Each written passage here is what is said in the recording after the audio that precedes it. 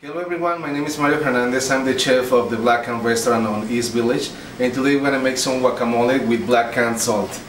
We take some chopped jalapenos, tomatoes, onions, and we mix them a little bit just to release the oils of the jalapeno. A little dash of olive oil, and of course a nice and ripe avocado. Then we mix all together. Cilantro, some orange flesh, some knows what to do. We finish it with the black can salt,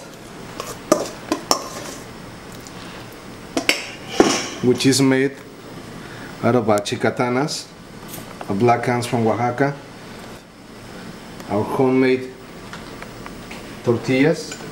We add some corners with some micro basil. Give a lot of texture to the guac.